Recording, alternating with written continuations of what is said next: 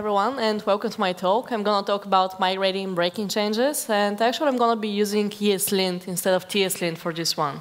So if you want to know why, you gotta wait for the talk, yeah, and not leave yet. So my name is Stanimira. I just moved to developer advocate, switched my role at Progress. I work on a very cool project called NativeScript, which is a mobile framework for building native applications for Android and iOS. You can also use Angular with it. Today I'm not going to be talking about NativeScript, but if you want to find out more about it, visit the website or ask me on Twitter. I'm also a GD for Angular. So nobody loves breaking changes, right? We're all pretty clear about that. But breaking changes doesn't have to be hard to migrate. You may have noticed, if you're using Angular, that in the past few versions, migrating has become much, much simpler compared to what it used to be. So one of the biggest reasons is the ngupdate command. The ngupdate command updates the package that you provided, and it also executes some migration scripts. For example, if you had to migrate to Angular 8, the ngupdate command would have updated your lazy loading configuration. So before you had to use some magic string syntax, and now you can use the dynamic import syntax. And executing ngupdate on your project actually automatically migrates your routine configurations. But the cool thing is that ngupdate is actually quite extensible. The Angular team uses it, but you can also use it in your own libraries. So today, we're actually going to learn how to automate our code migrations. So if you have a library that you're ordering, we're going to learn how you can write a migration script that your users can use. But you can also use these skills to write different migrations.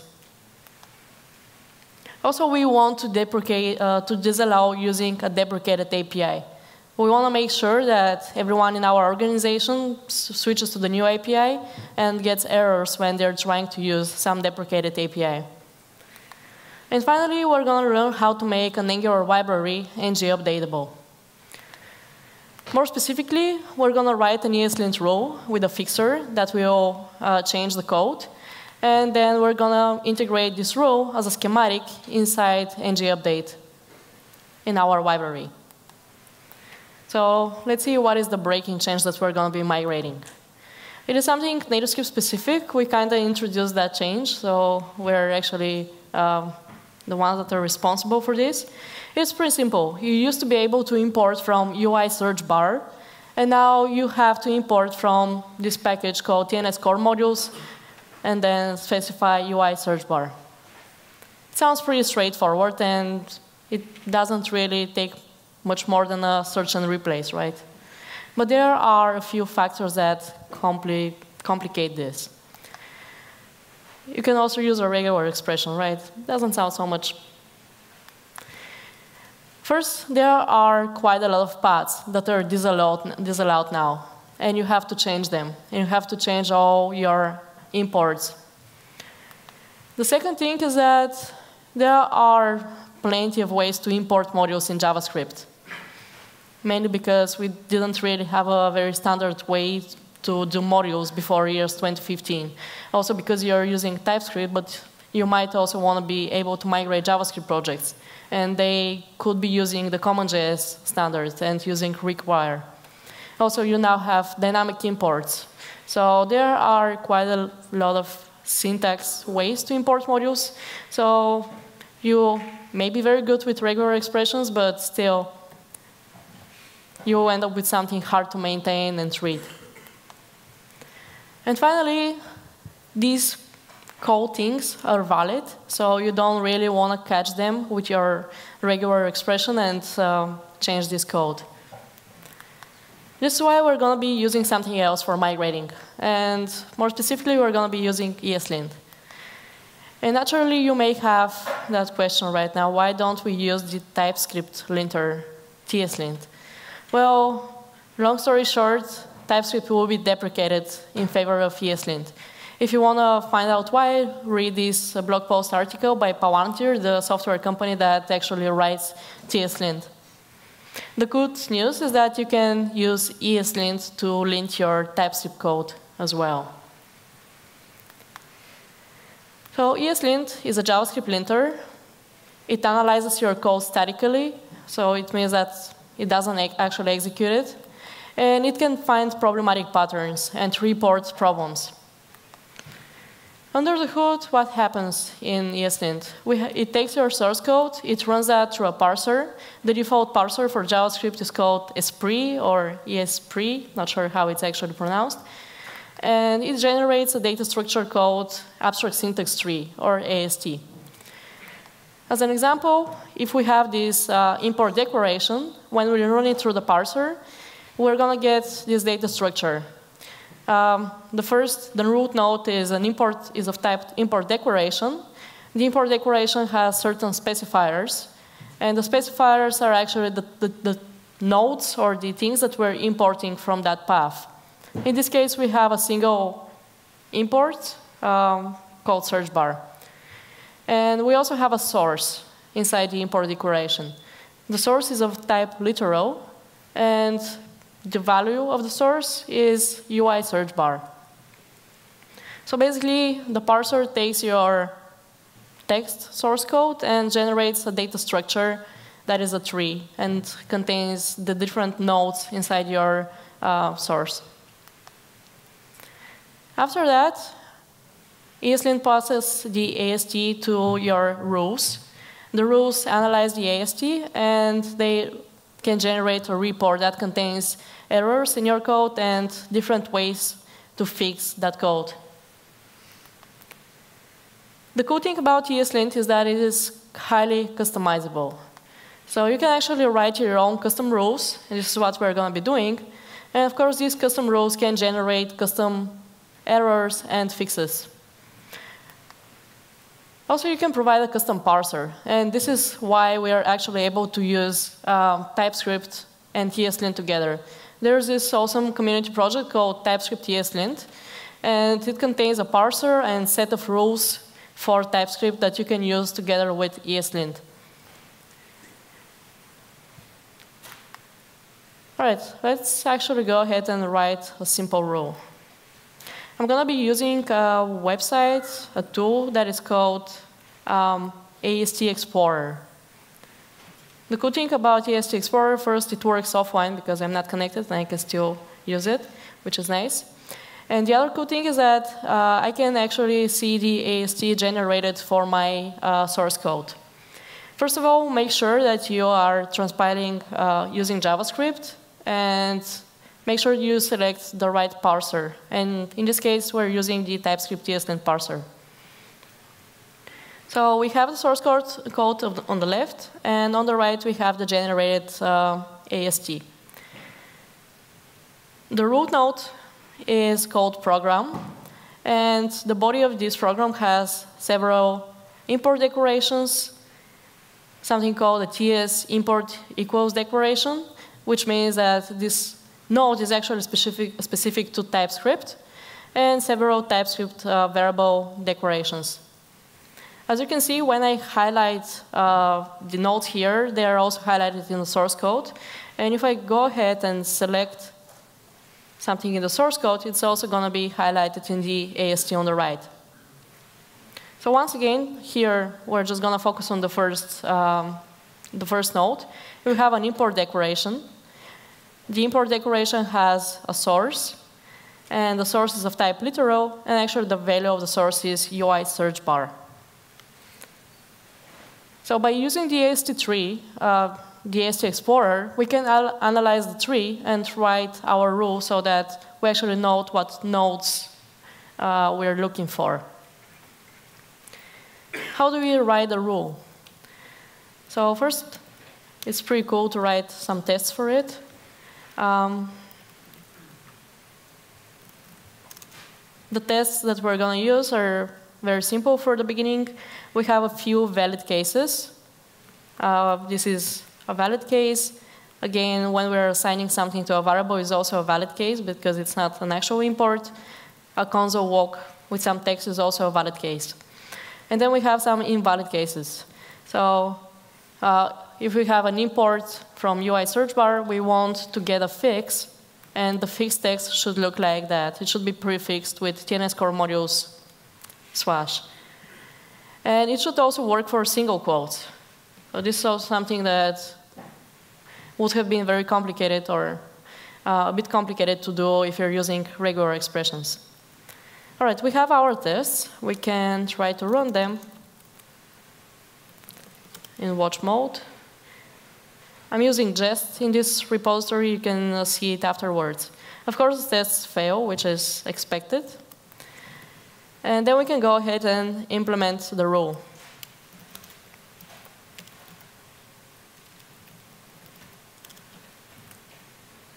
The TSLint rule has a very, very simple API. It is just an object. And this object has a certain name, some metadata about it, like description, category, and stuff like that. And the thing that we're actually interested at, is the create function. So the create function returns an object, and in this object, we can specify nodes that we're going to be visiting. Or more likely, we can specify an import declaration, and then provide a callback, which contains the node. And this callback will be called when the parser goes through the AST and finds an import declaration. All right, what happens here? We can see if the node source matches some of our disallowed paths, and then we need to report a problem. So basically, I have all the disallowed paths here. We can create an utility function called isDisallowed. We need to provide a path, and if our disallowed paths contain this path, we can return true, or we can just return the statement.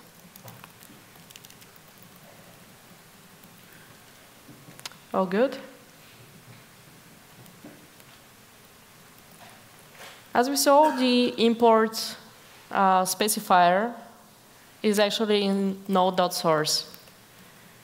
So if node.source is a disallowed path, we want to report a problem. Also, it's pretty important to actually get the value of this. As you can see here, we have the source, which is a node, and we have the value inside value. So how do we report problems? By using the context object. We need to specify the node that has some problem, and then we need to specify a message. And I just have the message here.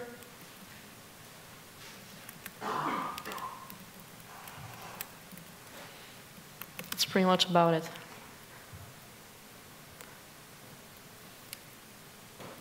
What did they do wrong?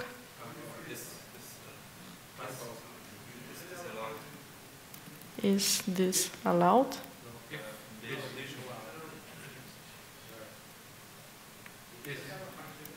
Yeah. Thank you. Includes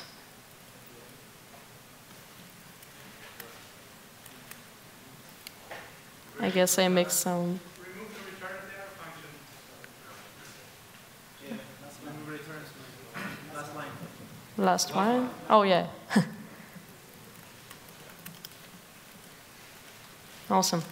OK, we get an error, but the error now is that we actually have an error that is reported, but we are not getting the fixed output right.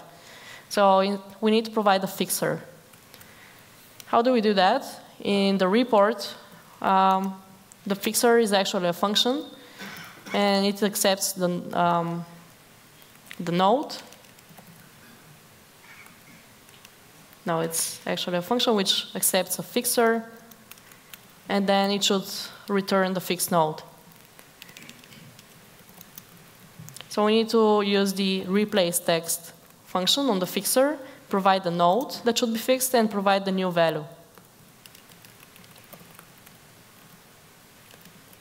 OK, so the node that we want to be fixing is actually the node.source. And what is the fixed value? Well, we can just grab the value from here. the value from the node source and fix it, right? Which means that we can prepend our prefix and then keep the original value. Sounds about right, but our tests fail again. Why is that? Because we actually lose the quotes. If you go to the AST Explorer again, we're going to notice that in the value we have just the value of the source. We don't have the quotes that we're using. But there is also a row value on the node, and we can use that so that we can preserve the quotes that we have. So the fixed row value will be, OK, we can get the row from here. And we can replace just the value with the fixed value. And then provide a fixed row thing. Now our tests pass. Cool. Thanks. Thank you. We do have a bunch of non-implemented tests commented out, but we're not going to focus on all of them. Maybe we can just fix this one, because it's a little bit more interesting. So we have this syntax here. Import search bar module require something. We can see now that this test is failing because we're not covering it. And let's go to the AST Explorer again. This is the wine here. Or was it here? No, it's this wine over here. The name of the node is called tsimport equals decoration. And actually the require over here is a module reference of type tsexternal module reference. So basically we have to do the same thing and catch the expression here and see if it is valid or not. Let's try to implement that as well. So what we need to do is provide, OK, let's just grab this thing here. We need to specify the name of the node that we want the node type, and just write pretty much the same function. I'm not going to implement this whole thing, but you get the idea. Then to make the same thing work for the require statement, we can expect that require is actually a call expression, because it's not some kind of syntax that is embedded in JavaScript. It is part of the CommonJS specification. And the require has a callee called require and has some certain arguments. So we have to compare them again. That's pretty much how you write the whole rule. OK, cool. And something else, if you're not sure about the types of the nodes, visit the ES3 specification. It contains information about ES5 up to ES 2020, and basically says how a JavaScript parser should parse and call these node types. OK, how do we distribute the rule? One way to do it is by using TSLint plugins. They are just npm modules which pack some additional rules that we can use inside our project. Something important about the plugin is that it has to have this name format, TSLint plugin-plugin name, and it can also be scoped. So in our case, we can call the plugin ESLint plugin NativeScript or @NativeScript TSLint plugin. We'll go with the first approach. The other thing that we need to do is just export an object which contains all our rules from that plugin. And how do we use the plugin inside the Angular or TypeScript project? We need to install some things. So first of all, obviously, we need to install the plugin. Then we need to install ESLint. And then we also need the TypeScript ESLint parser. The second part of the equation is to add the ESLint configuration file. The name of this file is ESLint-rc. So we need to specify the parser that we are using. Again, the TypeScript ESLint parser. We need to specify that the source type is a module so that we can use import and export syntax. we also have to specify the plugin that we're using. So the plugin was called TSLint plugin NativeScript, but in the configuration file, it should be called just NativeScript, because it's some kind of TSLint specific thing. And then we can enlist all the rules that we're using. Finally, how do we lint and fix? Well, by executing TSLint from the command line. Let's try to do that. So I have this application here. It is a NativeScript Angular application. And in the app component, I have this wrong import using the old syntax. So in order to fix it, I need to execute ESLint, specify the extension of the files, because by default it is JavaScript. I need to specify TS or for TypeScript. And I need to specify the source directory. So what I get here is an error that using short imports is not allowed. And also get a hint that I can use this rule with the fix option. So if I execute it again by providing --fix, I'm going to fix the rule, the import, sorry. That's pretty cool. And if you're using VS Code, you can also integrate it, ESLint with it. In order to do that, you need to go to Extensions, find the ESLint extension. I don't have network, but you can find the ESLint extension, install it. And the only other thing that you need to do is configure ESLint to work both for TypeScript and JavaScript. This is the configuration that you need to insert in your settings.json. After that, you're going to be able to see errors. So if I break that again, I'm going to see the same error that I saw when I was using the command line. And you can also fix this problem. So it's pretty straightforward to use ESLint in Angular and TypeScript projects.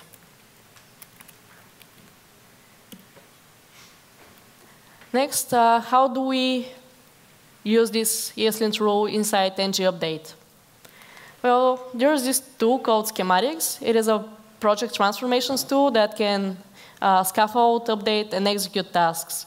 It is something that the Angular CLI is using under the box a lot. And it works with ngGenerate, for example. So if you use ngGenerate and create components, modules, and stuff like that, you're actually using schematics internally. Or the Angular CLI is using schematics. And the other cool thing about schematics is that you can write your own schematics and extend the functionalities of the Angular CLI with it. So if you create a collection containing schematics called My Collection and specify your own components inside it, you can use it from the Angular CLI. ng-add, another command, also uses schematics under the hood, so you can make your plugins ng-addable and provide installation schematics inside it. And what is important for us today is that ngupdate also uses schematics under the hood. So in order to make your library ngupdatable, you need to write your own schematic collection, which basically contains migration scripts. So how do you do that? The first thing is that you need to go to your library in the package.json and specify the ngupdate key. The ngupdate key has, the important thing about it is it has a key called migrations, which points to a migration JSON file. The migration JSON file is a JSON schema which contains a description of your migration scripts. So the key doesn't really matter. We have a single migration script here called migration v002 and so on.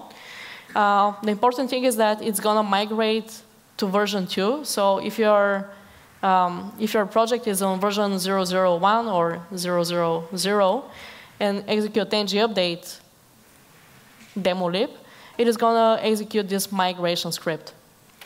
It also, you can specify some description. You have a schema key, which specifies the options for this migration. We're going to see that. And the most important thing is that you have a factory.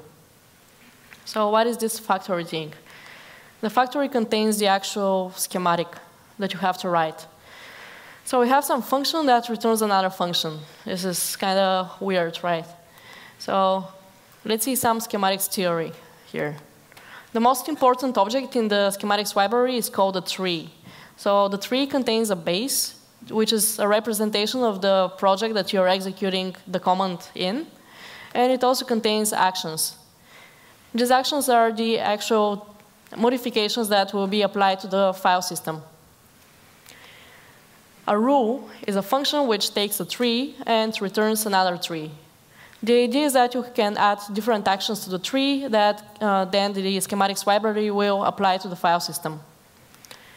A rule factory is a function which returns a rule, which essentially means that it is a function which returns another function. So if you go back to the example, the inner function here is the rule, and the outer function is the rule factory. All right, how do we provide options to a schematic? As we saw, we have a schema key inside the migration JSON file, and this points to another schema JSON file.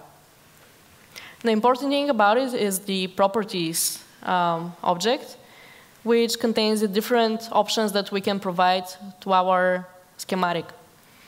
And in this case, we have actually the project option, which is inserted by default by the Angular CLI.